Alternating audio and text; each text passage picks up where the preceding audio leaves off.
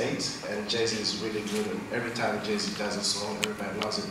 So what's wrong with doing something that sounds like Jay-Z in Australia, but is expressing Australian way of life? Because every time you send a record, a demo to a record company, and it's Australian, it sounds like something from the States, nobody's even going to look at it, they just put it away. That's my point of view. I just wanted to find out what's wrong with that. In poor Piticco, she goes, I was going to say, come on. Well, I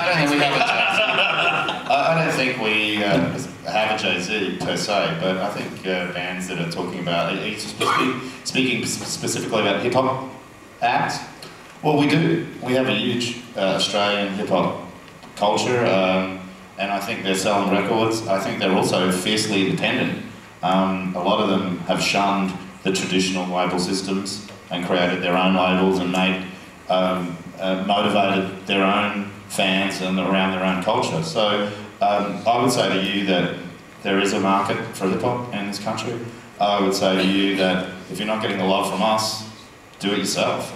It's proven. There's a model there. It works. The Hoods are one of the biggest bands in the country. I think that they're making it happen.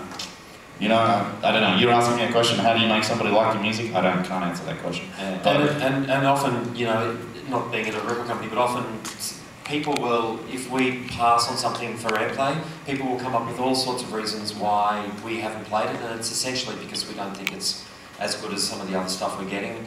But they'll go into, because it's an American sound. I mean, if there's an Australian artist here doing hip-hop that's got an American sound to it, it's... Yeah, I mean, yeah, Diafreaks or Diafreaks. We're playing their latest record. It's just got to be good enough. It's not about style or whether it sounds American or anything like that.